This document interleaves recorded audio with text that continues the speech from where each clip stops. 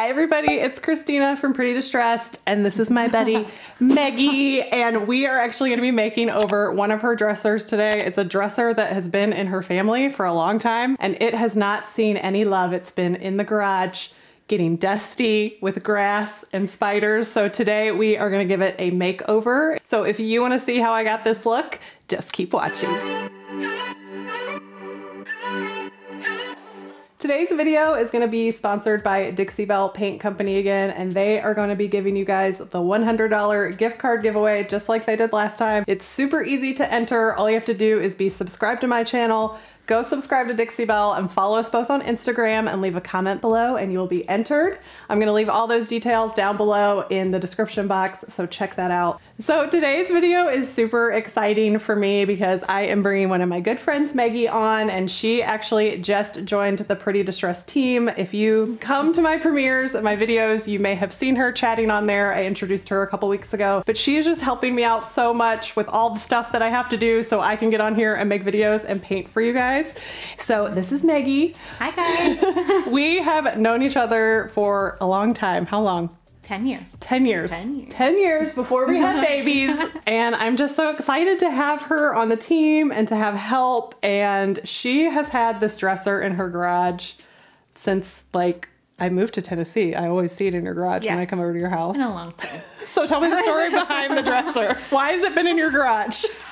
This dresser actually came from my husband's grandmother, who died back in 1992. So it's been around their family for a while and nobody had a place for it. So I snatched it up, and I always had big plans for it, but I had babies and I just kept putting it off and other projects got in the way and it never got done. So she finally got on the Pretty Distressed schedule, and I thought this would be the perfect time to do a piece of your furniture so that we could introduce you guys to her so that you can see her face. So when you see her commenting on my channel, that you're just gonna be like part of the family now. This is my second Provincial dresser, and the first one that I didn't go very well because it was for a client and they really didn't like it. So this is like my redemption try with a Provincial dresser. So I am gonna grab all my stuff, zoom you in, and we'll get started.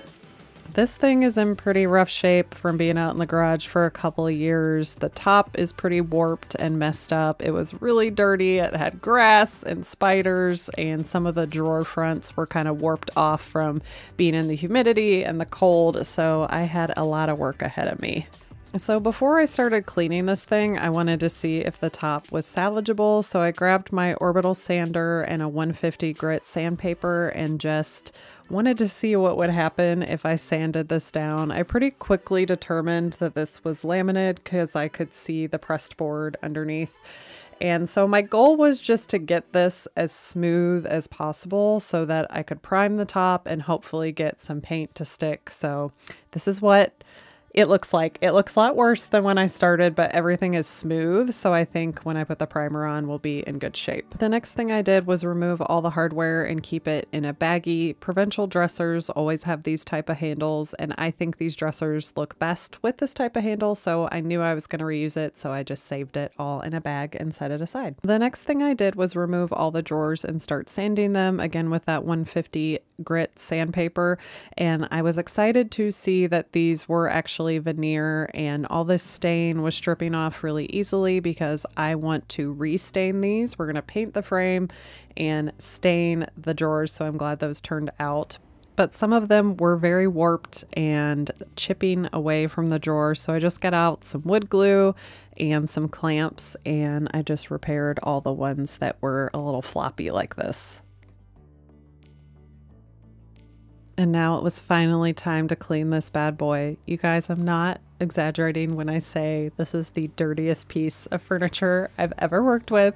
But luckily I have my Dixie Belle White Lightning. I love this stuff. You just add 2 heaping tablespoons to a gallon of warm water and mix it up, and you're ready to clean this dirty piece of furniture. I did have to vacuum and dust a lot of grass and spider eggs out, but this is for my best friend, so it was worth it. But you guys, you gotta get this dust off and this dirt off and really prep your piece if you want your paint to adhere and last for a long time. And once I scrub it all down, I rinse it off with some clean water, and then I always wipe it down with some dry paper towels as well.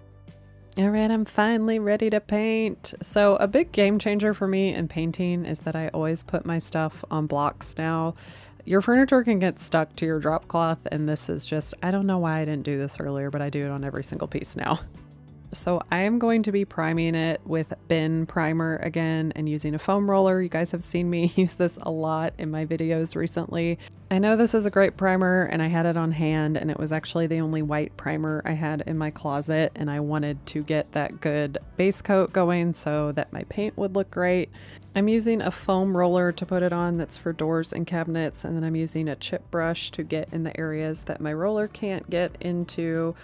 This stuff is really easy to apply. You should definitely do it outside if you can, or use a respirator. It is shellac based and has a very strong odor, and I like to wear gloves with it too because it's not easy to get off your skin.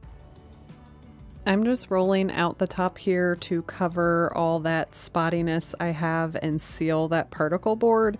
If you had a typical laminate dresser, you could just use Dixie Belle Slick Stick on top of here if you were worried about your paint sticking to it. I had to use a stronger primer just because of that damage I had on the top, and since I had it out, the sides were laminate as well, so I also shellacked those. And I did a couple of coats because I just wanted to be safe. I've never refinished something with this much damage before, so I wanted to get a couple coats of primer on there just to make sure that my paint was going to be looking great. So I sand in between my coats just to smooth everything down with a 220 sandpaper, and then I get all that dust off, and then I just go in and do another coat of that bin primer. And once that's dry, I'm just going to give it a light sanding again just to make sure that I'm starting with a smooth surface before I paint. Oh boy, that was a lot of prep, but we're ready to paint. So we're going to be doing a custom color today. I'm going to be starting with a vintage duck egg, and I'm going to be mixing that with cotton just to mute down the color a little bit. I love mixing my paints in these Home Depot quarts. You can probably get them anywhere, but I always get mine from Home Depot. They have ratios on the back that make it really easy to mix your paint, so you can mix a little bit of paint at a time, and then when you go to mix up more paint, it's going to be consistent because you're measuring it. So I'm just going to shake up my paint and measure them out and then stir them up, and just make sure you stir it really well when you're mixing colors, just so that everything is evenly distributed and you're going to have a consistent finish. If you're new around here, you probably don't know that I water down all my paint. It's what I do. I like to work with a thinner paint, so I usually add about a tablespoon of water for every 4 ounces, every 2 or 4 ounces. I just kind of eyeball mine, and I always dampen my brush. So it's up to you if you want to thin your paint out a little bit. It will not hurt the coverage. Everybody always asks me about that. It just really makes your consistency thinner. So if you're going for a smoother look, which I am on this piece, I find it just helps me get a smoother look.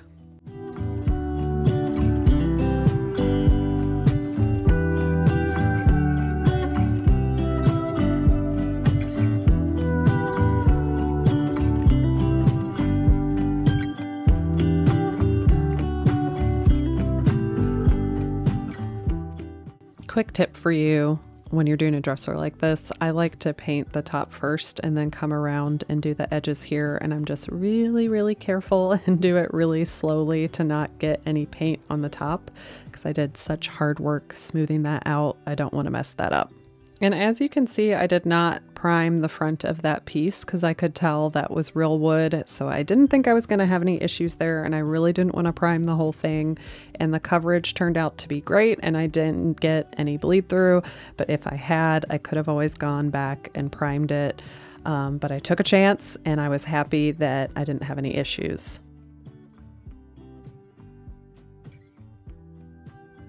And one more thing I wanted to mention, it did have a lot of nicks and dings in this frame, but I didn't want to fill in all those holes. It would have taken me forever, and they weren't that noticeable, so I found if I just kind of stippled my paint in there like this, and then I went back and smoothed it over, it helped me get paint in those little divots and covered them up, and you couldn't really see them anymore. This paint dries really fast, so you only have to wait about an hour in between coats. My first coat, I got really great coverage, but I just wanted to cover it up a little bit more, so I did a second coat over the entire piece. It's summer and it's hot here in Tennessee, and I was working outside, so for my top I did a little slip coat of water before I put that final coat on the top. I just find that it helps my dry time be a little bit longer while I'm getting all this paint on the top, and helps it be a little bit smoother. Now I'm going to make a wash to stain the drawers. So I grabbed a clean cup, and I'm going to use a Dixie Belle driftwood, and I'm going to add some water to this to make a stain for my drawers. This is a wash technique, and for my washes I usually do a 1-to-1 ratio, 1 part paint, 1 part water, and you just mix it up really well and make sure all that paint is dissolved. It will be really, really runny. And then you just need some wiping rags. I love these Intex ones that you guys see me use all the time. And I have a shop towel and a chip brush to paint this on. So you just want to make sure everything's really dust free. Since I sanded these and they've been sitting out for a while, I just wiped them down again. And then you just apply the wash all over. I like to go with the grain so that if any of those streaks end up showing up, it'll look like wood grain. So you just coat the whole thing in a very, very thin coat, and then I like to run the brush back and forth all the way so there's no stop start marks on it. And then you're going to take that rag and you're just going to wipe all the excess paint away, and it's going to leave a beautiful wash underneath. This is a really easy way to get a stain look without having to fool with stain. And it's kind of foolproof because when you use stain on wood, you never really know what color it's going to turn, but with the paint, it always stays true to color, but you still have some of that wood grain coming through. I like to take a shop towel to do this final pass through just so I can make sure all that excess paint is off my piece. And here's a side-by-side comparison. To seal the majority of my piece today, I'm going to be using Easy Peasy Spray Wax. I've only used this once before, and my friend Katja always uses this and raves about it, so I wanted to try it out again. And it is so easy to put on. It lives up to its name. You just spray it over a little 2-foot area, and then you rub it in. I got these drawers done in 3 minutes. It was a record. I used my Intex rags to wipe this in. It left a beautiful matte finish. It dries in 30 minutes, and you can reapply as many coats as you want within an hour, and it cures in 6 hours, which is amazing. And it's eco-friendly and water-based, so this stuff was a lot of fun to work with. And since it was so easy, I decided to use it on the frame as well, and it looked beautiful on the paint too.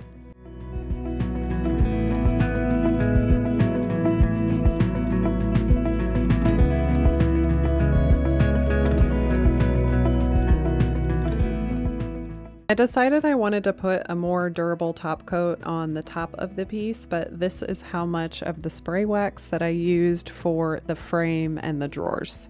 I decided to do the top with Gator Hide just to give it some more protection. I'm going to be applying it with my Dixie synthetic mini brush and putting it on a little bit of a plate and dampening my brush to work with it. This is the way I prefer to do Gator Hide, is with this brush. I've used this sponge before and I'm not the best at it. But just to be honest with you guys, I'm not the best at Gator Hide, but I know a lot of you want a really protective top coat. So I was doing this for you today. But if you want to know more about Gator Hide, I would really encourage you to go find Pam at 44 Marketplace, because she is an expert when it comes to Gator Hide. She sells Dixie Belle and she paints kitchens with it all the time.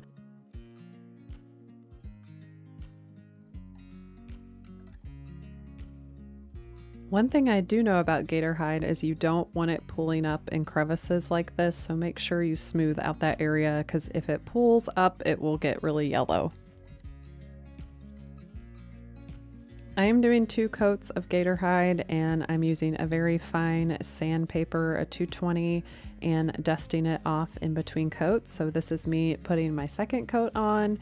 And like I told you, I went and watched some of Pam's videos, and she actually told me that if you don't like how shiny Gator Hide is, you can put your final coat on with the clear coat in flat. So you guys know what I'm gonna do, because I love my Dixie Belle clear coat flat. I'm gonna use that as my final coat. So again, I'm just sanding with a fine grit sandpaper, removing that dust, and I'm putting my clear coat on. This is just preference. You can certainly just leave the Gator Hide on there. It's just a little bit too shiny for me, and I wanted it to match the rest of the piece that I used the Easy Peasy Spray Wax on. So this is just gonna make it look a little bit more matte and flat, and that's just the type of finish that I like.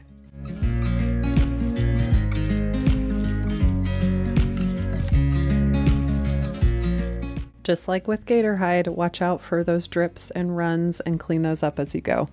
Okay, hang in there. We're almost done. I'm gonna do one last thing. This is Big Mama's Butta in my favorite scent, Orange Grove. And I'm just taking this and I'm wiping it on all the tracks of the drawers because I noticed they were wood. I've never refinished a piece of furniture where the tracks are wood, but I know that this wax, it's natural, and it helps rejuvenate the wood, and it helps drawers that are sticky, and it smells amazing. And this piece, like I told you, was very dirty in the garage for a long time, so I wanted to give it a little upgrade in the scent department as well. And then it's really awesome, once you clean the inside of the drawers out, you can use this in there to rejuvenate the wood on the inside.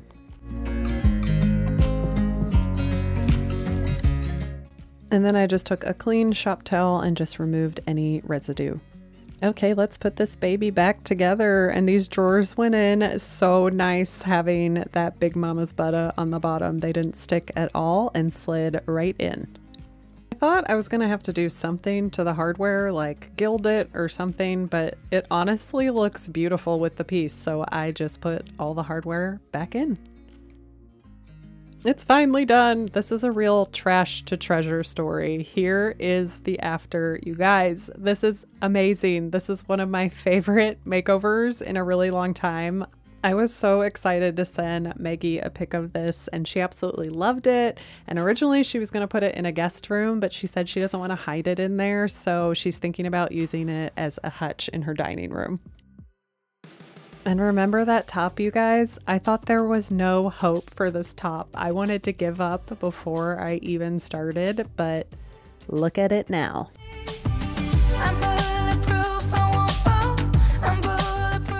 Thank you guys for joining us for today's project. I hope you enjoyed it. If you have any questions or comments, leave them down below. Don't forget to give this video a thumbs up and subscribe to this channel if you haven't already. You can also ring the notification bell so you get an alert every time she uploads a new video. Oh my gosh, this is awesome. I'm gonna have Meggie in every video now. You guys, thank you. I will be back with another project next week. Thanks for being here one more time, and I will see you next time. You gotta do the double wave. Bye. Bye. Does the ceiling fan make noise? Yeah.